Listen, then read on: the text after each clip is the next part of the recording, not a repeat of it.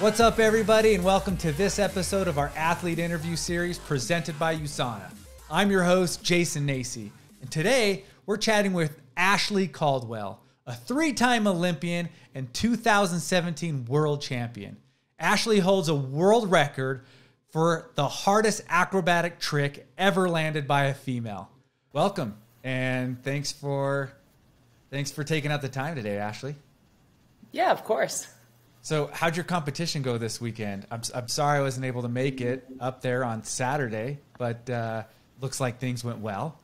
Yeah, things went really well. So this was actually a comp simulation. So we don't have a lot of comps in the summertime when we're training. And so we like to bring in some judges and make it feel like a real event up at the Utah Olympic Park. I won the individual day, which was really exciting, alongside my teammate and boyfriend, Justin, which is always really cool. And yeah, I had a really great event. I threw down, my biggest tricks and worked out really well for me. So what's your biggest trick right now? Cause I know at one point they, you have the world record for pulling the hardest acrobatic trick ever by a female. And it was called the Daddy. Yeah, funny and ironic, the name, the Daddy. But yeah, so it's a quadruple twisting triple backflip, and I successfully competed it at World Championships, which gave me the world record. And as far as I know, it has not been successfully competed in international competition since then. By any acrobatic discipline, not just freestyle skiing, but I'm pretty sure across the board. I'm hoping that I say this enough so that if it's untrue, that somebody will come out and say like, "Oh no," but I'm in the acrobatic Hall of Fame, so I feel pretty cool. That's awesome. Yeah. So yeah, thanks. Explain that. So I was trick. competing that this weekend. Okay. So did you do the Daddy this weekend? I did it, yes. So it's a full, double, full, which means 3 backflips. And then you twist once on the first flip, twice on the second flip, and once on the third. So 1, 2, 1. And then you try. How do you even do that? Like, I mean, I because I've seen enough, I've seen you compete enough and all that. Like, I understand. Like, I can see it in my head, the rotation and the flip, right? But I don't understand how you do that. If I'm being completely honest, like it just, I can't wrap my brain around that. Yeah. I would I kind of equate it to like doing math. So it's like you start with, addition, subtraction, and then you get to like division and multiplication. And then all of a sudden you're doing calculus while mountain biking down a cliff edge with your eyes closed. So it's like, we start with 1 backflip, and then once that's good enough, you add a twist or another twist, and then you add a flip, and you just kind of like keep going through this degree of difficulty progression until you're doing, 4 twists and 3 backflips. And, the boys are doing even 5 twists. So yeah, it's just, it's slow progression. And yes, it's still scary for me. That was my next question, actually. I just wanted to talk about fear. I mean, because this is such a crazy sport. So, I mean, how do you wrap your head around it if there's still that level of fear? And it's interesting. Yeah, because a lot of people think that we have no fear, which, I mean, there might be a few of us that are that crazy. But more it's that like we are really good at overcoming our fear and like have fear management, I would say. So, there's been so many times where I'm scared and then I go and do a trick and I have a lot of success. I mean, there are some times where you just crash and that increases your fear. But I think that's one of the things that aerialists and any extreme sport athletes, live for, that overcoming your fear. And that's, it's kind of like a self-accomplishment. I'm just striving for that, proving to myself that I can do more than I think I can. And the fear is that you can't do it, right? And then you overcome the fear, and that's what feels so good. Mm-hmm. So the fear for me would be a little bit different, or a lot different. The fear for me would be getting hurt. I would be scared of getting hurt. No, I'm definitely scared of getting hurt. But if you start thinking about that, you go down a rabbit hole you can't come back from. Yeah. So you kind of have to take that one out of your mind. And then, I think when you're first doing a trick and like when you're in some really scary situations, like if there's like really insane weather, then those fears of getting injured come back into play. But when you're at such a high level of competition, you tend to just be like, the fear isn't necessarily getting hurt, it's not performing your best. That's what I get scared of. There's like two different types of fear. Yeah, the injury fear, and then the fear that like I put in all this hard work and dedication and I'm scared that I won't deliver on this package of things that like me and my team and my coaches and everyone around me have put together. Like that fear is, that's a heartbreaker. That's yeah. Yeah, okay, yeah. I could see that. How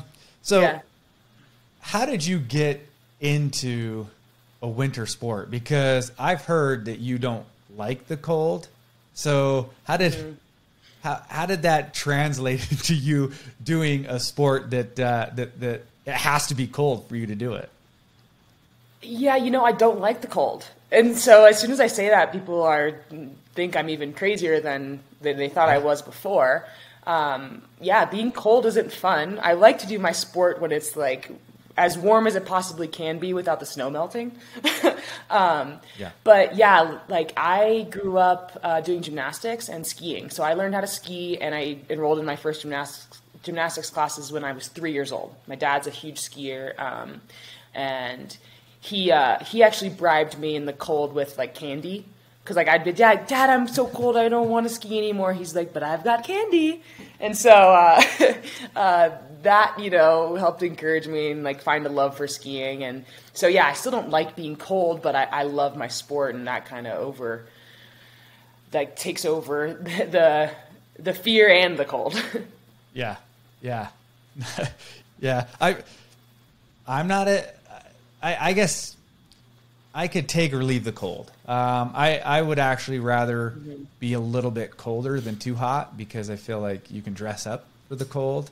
Sometimes it's a little hard to sometimes in negative 40-degree weather, there's no amount of clothing that you can wear that'll make you warm. Plus, when we're doing aerials, we're moving our arms all around, so you can't have too many layers on, or you like can't do your sport.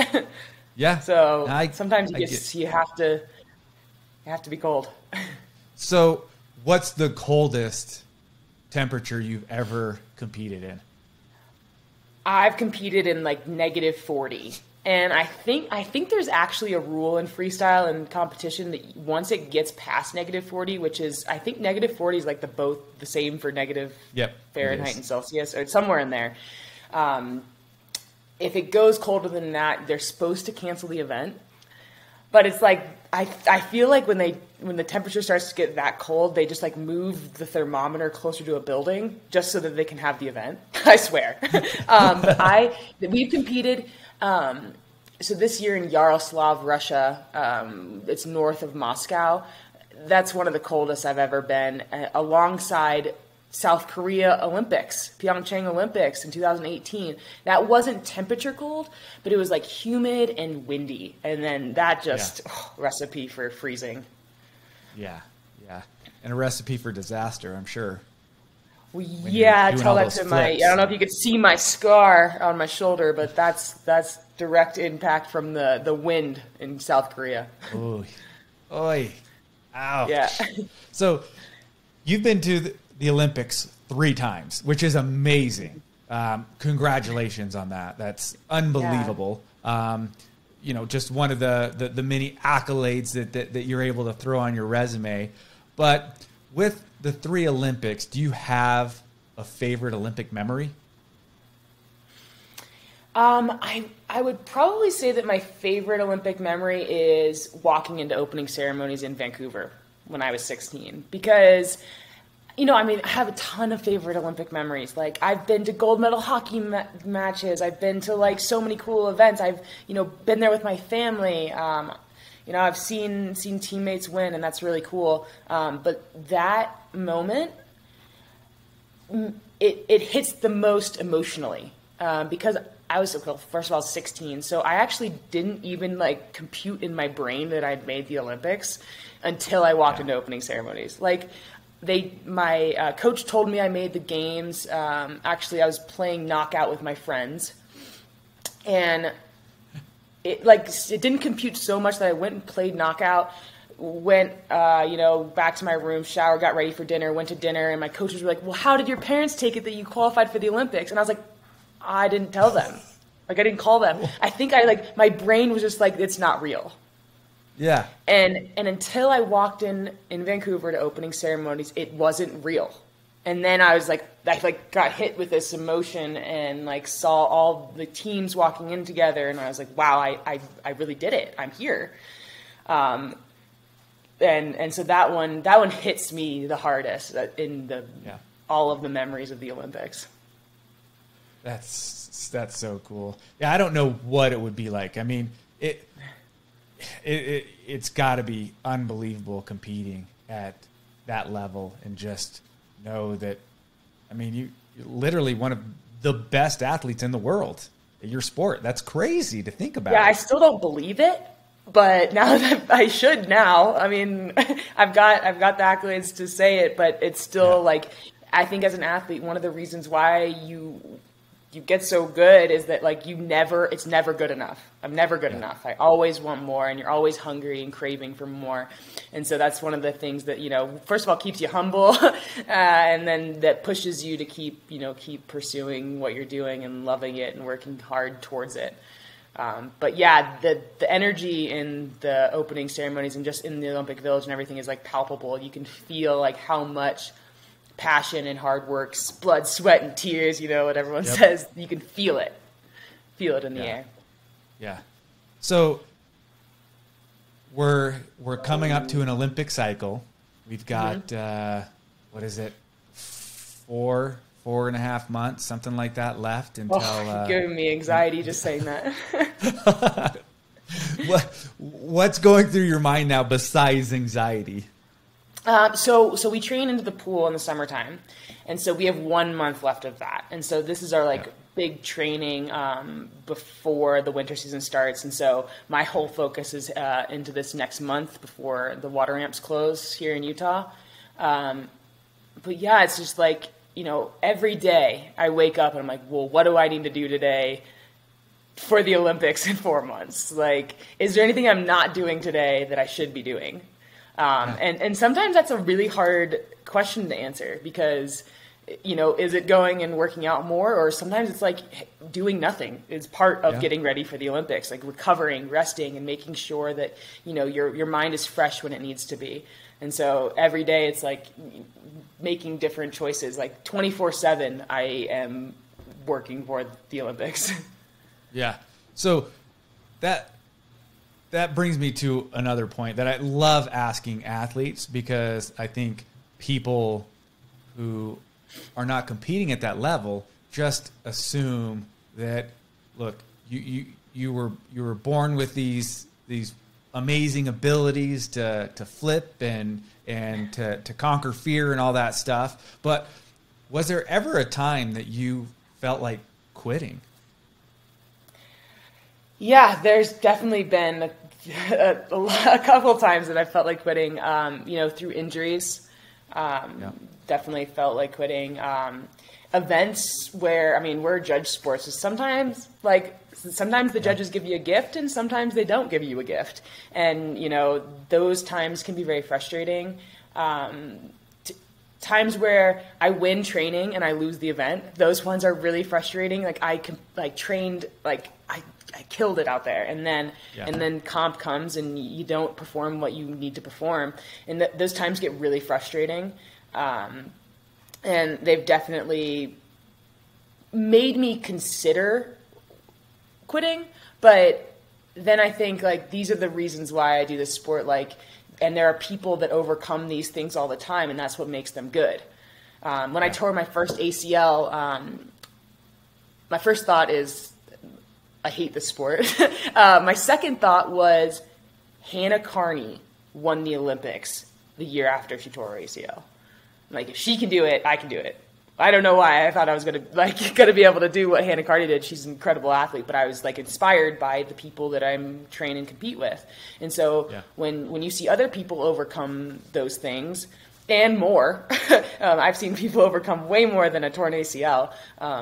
It makes you step back and say, okay, I can do this too, or like I can definitely put in the effort that it requires to overcome this, and it'll make me a stronger athlete and person afterwards. I definitely think that you pull inspiration from a lot of different places.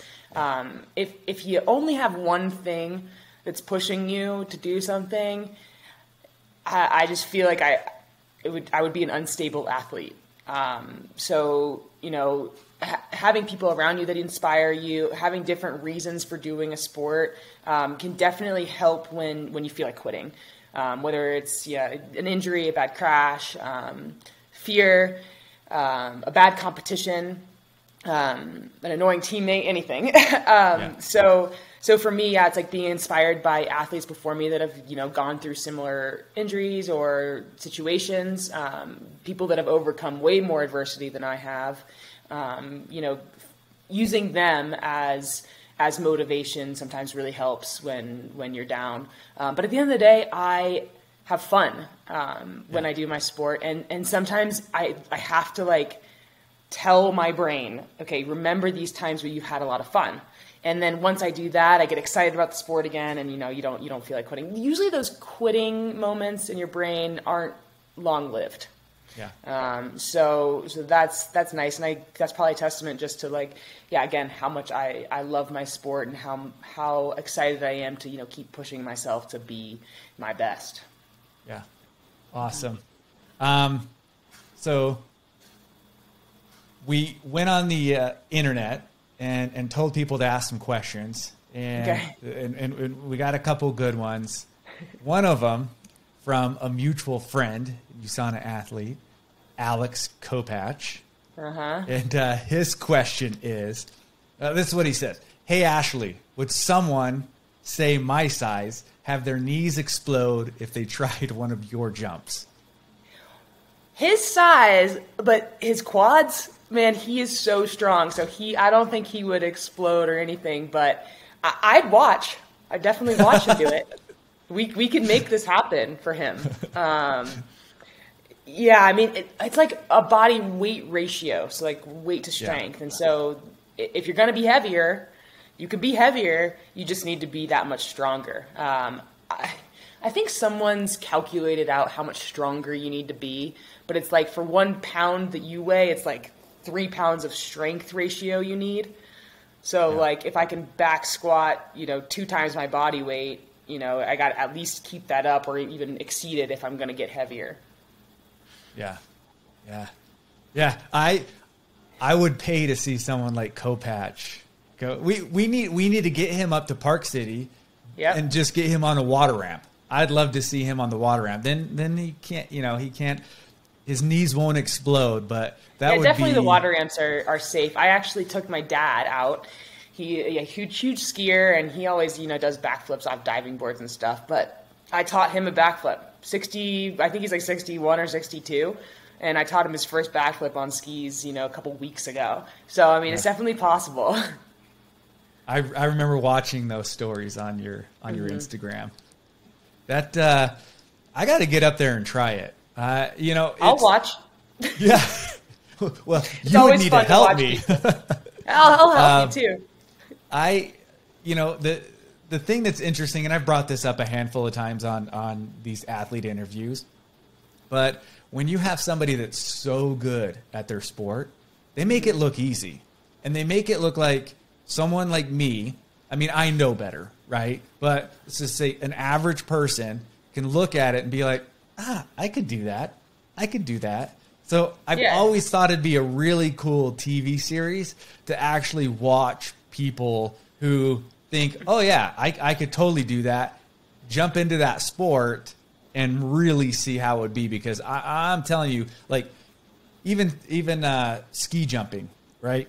Mm-hmm. They make that's the point. They're supposed to make it look like they're just effortless. Yeah. But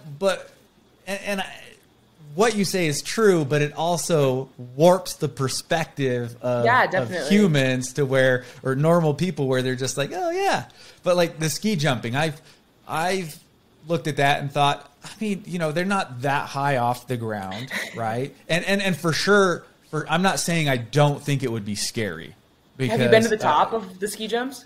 So that's where I was going with this. My point is, you look at it from the bottom and you're like, oh yeah, I mean, they're floating, right? And then you go up to the top, and the first time I saw somebody fly off that and see from the perspective looking down the hill, I mean, my and they're stomach going really went fast nuts. too. Yeah. I've stood at the takeoff point, and I was like, oh my gosh, you're going so fast when they go off. So yeah, I mean,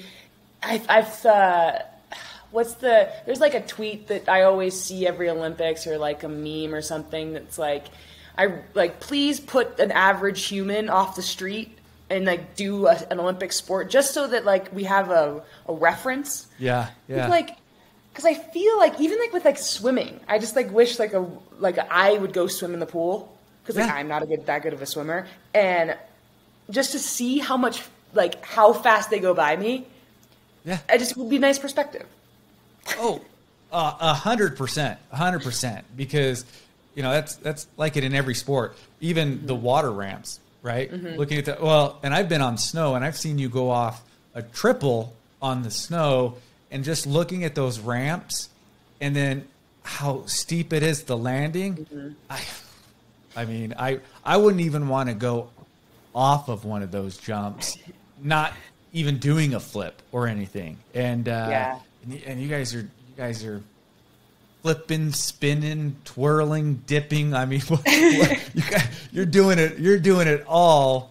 And it's crazy. It's crazy. Yeah, so. But that TV show is a good idea. But I think the even better one, I think I've told you this before, is you get like 10 Olympic athletes from different sports, and they try each other's sports. Because then it's not even an average person. It's like a person that's really good at like their thing.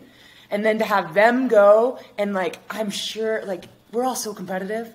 We would be trying like 150% at like a different sport. Like, I want to see Alex like try figure skating.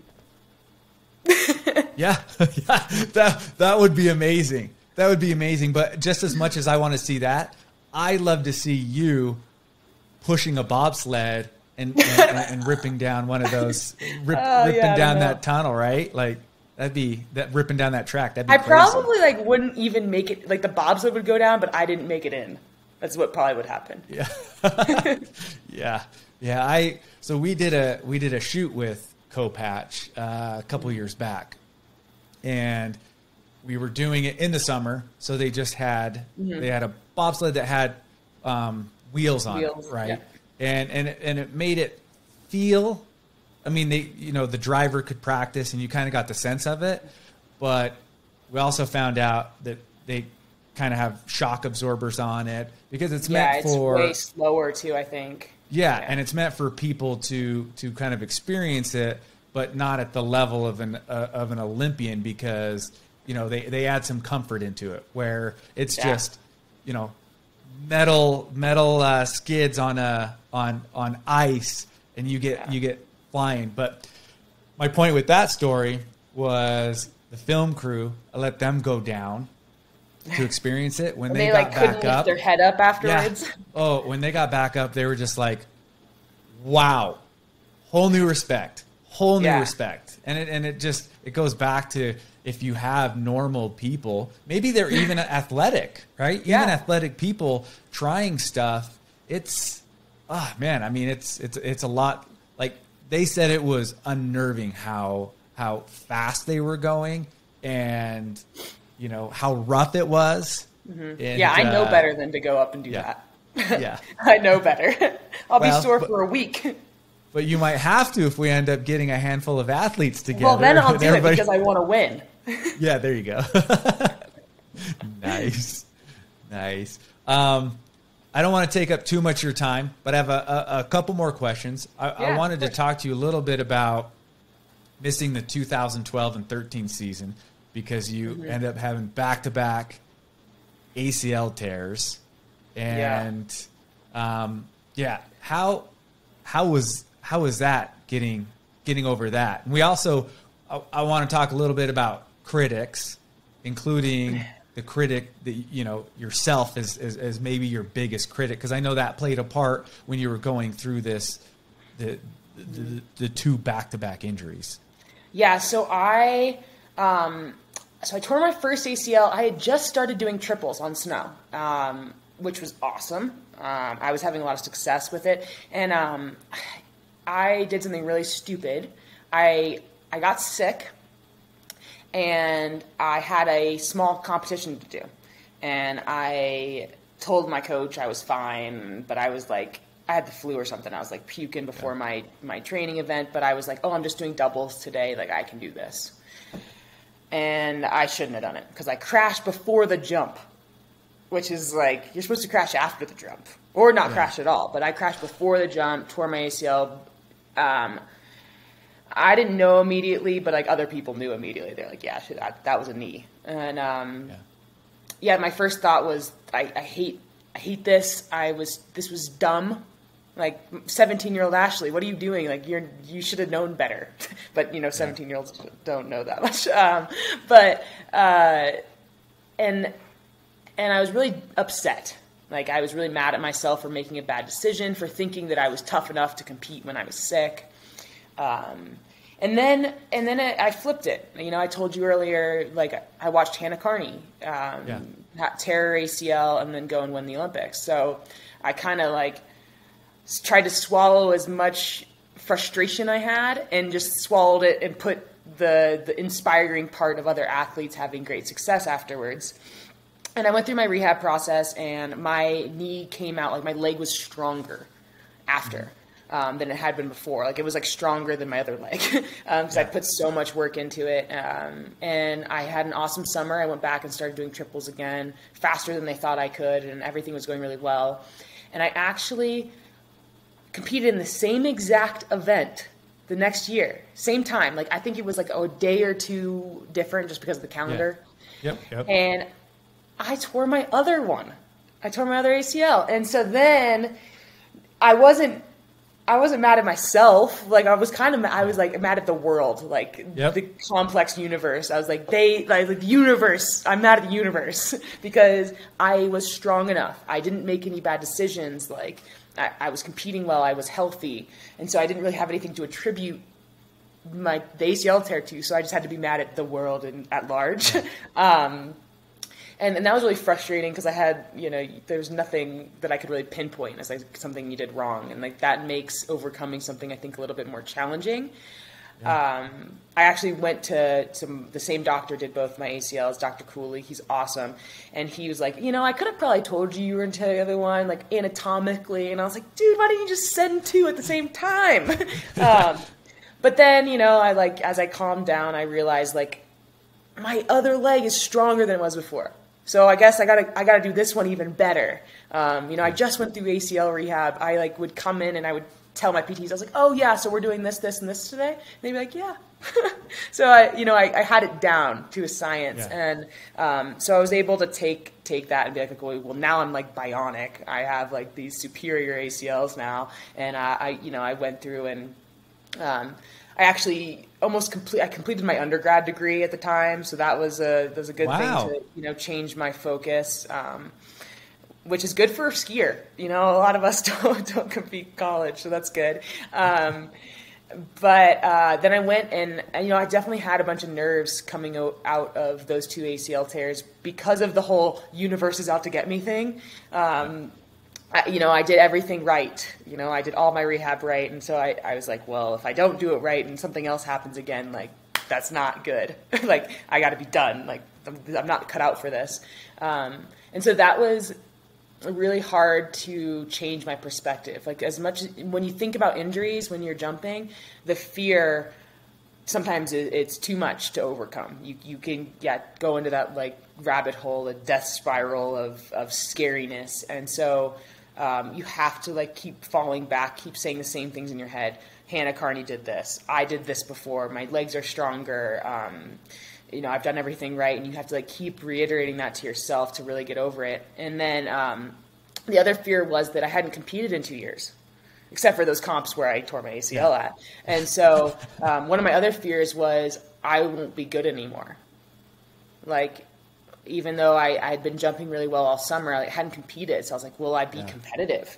And so that was a big fear of mine too. And I actually got second place in my first World Cup back in China. Wow. And so that was, I didn't expect that, but I was like, oh yeah, okay, like I'm back. I'm really back. Funny, I'd actually torn my elbow ligament in this competition in China. So like that was a big problem too. I was like, oh, I tore a different ligament. It's my ACL of my elbow. I was like, what's wrong with me? I was like, oh my gosh, I've done like almost a full square on my body of ACLs. The Chinese hospital story, that was, oh man, I went with, that's an hour-long conversation in itself. But I overcame that, and part of me was like, I'm in China, I'm at this World Cup, I've put everything out there, I've done everything I possibly can, I'm just going to try my hardest, and we'll go from there. And I got second place, and that qualified me for my second Olympic Games, that one event. Wow. So, crazy story. Self-doubt, for sure. There's a lot of it, but you have to just keep fighting the self-doubt with other things. Yeah, for sure. All right. 2 more questions. All right. Another one, somebody wrote in, how do you utilize the trampoline to help you train? So what's nice about the trampoline is you don't have to hike up a bunch of stairs to the top to go again. So, you can just get a lot more repetitions in on the trampoline than you can doing aerials, just because of the volume of training that aerials allows you to do. Like I do like 8 to 10 jumps in a session. It takes an hour and a half. Whereas if you're on the trampoline, you could do a couple hundred jumps. So it's just the quantity that you can do on the trampoline is really nice. It's indoors, so there's less elements to deal with, less X factors. But now that I've gotten older, a lot of I've definitely tapered down on the trampoline. When I was younger, I trampolined like twice a day, and now I don't trampoline quite as much. But it definitely it gives you air awareness, helps you work on your twist timing, keeps you fast, and just the amount of quantity that you can get on the trampoline is just a lot higher than when you got skis on your feet. Yeah. Well, I've been on that trampoline that you train on, and Alex Ferreira, he's another one that hits the trampoline a ton. And watching you guys on that thing, again, you guys make it look super easy. The first time I jumped on it, it took me to a whole different level, right? I was just like I was rolling the windows up, as they say, just kind of like. It's definitely not the backyard trampoline setup. No, it's intense. It's a real. Not even close. I've had so many times where I've been filming something and the guy on the film crew is like, "Can I try the trampoline?" And as I'm screaming no, the guy jumps on the trampoline and I had a guy knock himself out in one jump. Yeah. I was like in the middle of telling this guy it's not a toy. Yeah. And he kneed himself in the chin and was like starfish down on the trampoline. And I was just like, did he sign a waiver? Yeah. And then your second thought was, I hope he's okay. I was telling him no. As he was doing it, and it was just too late. So now before the day even starts, I'm like, hey, you can't do this. So don't even ask. It's a lot more bouncy. Mm-hmm.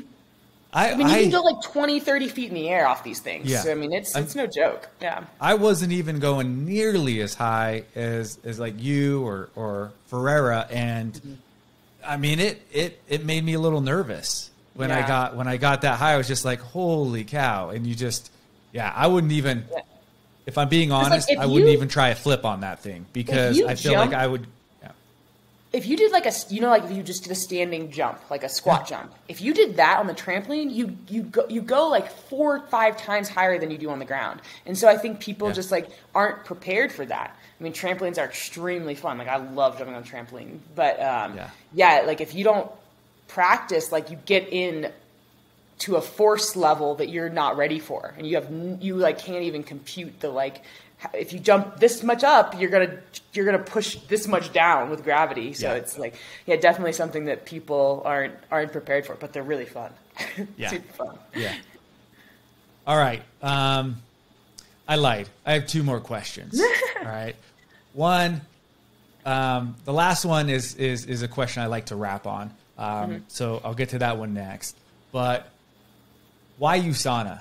Why did you decide to partner with USANA? Because I know a lot of athletes get worried about supplements. Yeah. So a couple reasons. One is that we get drug tested. And so I want to make sure I can trust the things that are going into my body so that I don't have any nervousness when I go and have to get drug tested, because I want to know that I'm competing clean, which is a huge part of our sport.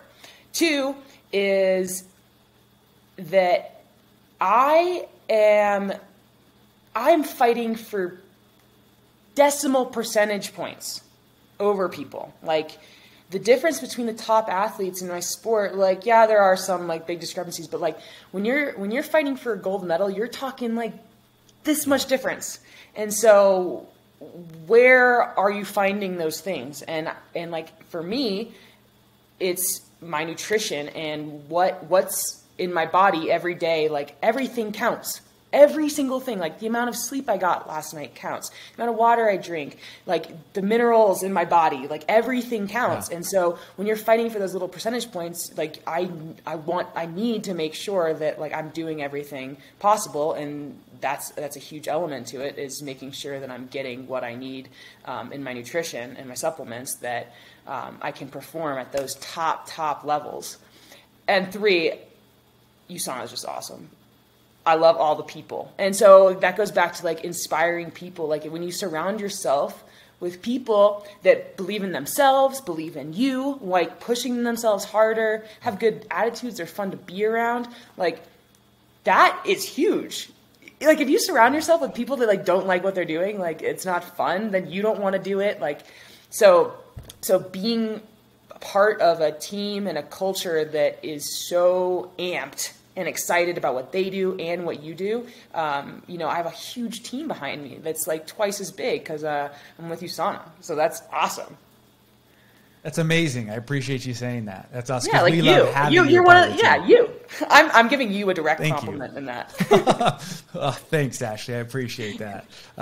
This will definitely make the cut. This is the only thing that came in the interview. It's just like, this is awesome. Yeah. Nice.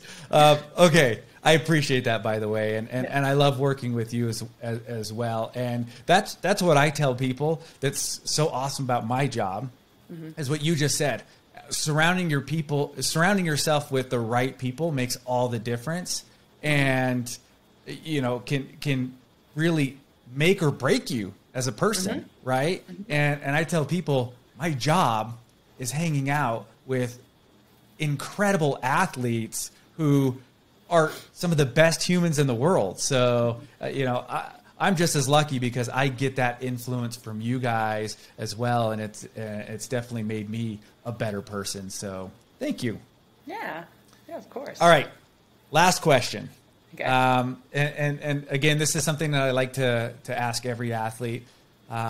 What is one thing that you do every day that you think could help somebody else? Now, that could be anywhere from, you meditate every morning, or a certain routine like drinking water, whatever it is. Is there one thing that you do every day that helps you, that would be easy for somebody watching to implement in their life? That's a tough one, because I do a lot of things. Like, everything I do definitely impacts my training and just like how good I feel. I think what I try not to pick the same thing every day. Like, pick one thing that's healthy. I'm not perfect. As much as I'd love to be perfect, I'm striving for it, but I'm not perfect. So there's some days where like, I'm like, oh, I just really need to drink more water. And like, that's a big win when I drink water. But like, there are going to be days where I don't do that perfectly. And so I guess accepting that like, you don't have to be perfect, but you just have to do something. I think for me is like, it's like a self-love thing. Like, don't get really mad when you don't do everything exactly right. Just like keep going and keep doing, more every day that you can, attribute to a healthy lifestyle, I guess. But yeah, not getting upset about yourself when like people try and do these like 30-day, I'm like super strict, and I've done those, but like, sometimes I get so upset with myself if I'm not perfect and I didn't do exactly what I said. And so, giving myself a little bit of leniency in some of those things when I'm trying to be healthier, I think is good for your psyche. Is that an answer? That's like a long response. No, that's perfect. That's perfect. Yeah. So how I interpret what you said is just picking one thing every day that whether like you said, drinking water or whatever, doing that so you like to adjust to what you think is important that day. Right. Yeah. So maybe you didn't do it as good the day before. At a time though, for sure. Like I'm like, oh, this week I really need to focus on hydration and like kind of make it more of a habit and do better. Cause then it kind of like, if you focus on it for a little bit, it usually like then the next week, it's not like a mandatory thing. I'm hydrating. It just kind of happens because you just like kind of get better at like being aware that that's like an important thing. Yeah. Or like if like in the beginning, I'm like, okay, I need to stretch like 20 minutes today, every day for a week. And then after that, I kind of get into a routine because it feels good, like to do each little thing. And so then just starting those things and, being lenient with yourself and stuff just puts you into a better overall lifestyle that doesn't have to be perfect. It just has to be, keep getting a little bit better, keep feeling good and doing the right things. Okay. So just improving, even if it's just a tiny percentage every day, just improving on your overall well-being. Yeah. Love it. Yeah. Perfect. Ashley, you're amazing. I appreciate our friendship. I appreciate you taking the time out today. I know you're super busy. You got a lot going on. So thank you for taking the time. And as always, love chatting with you. Yeah, thanks, Jason.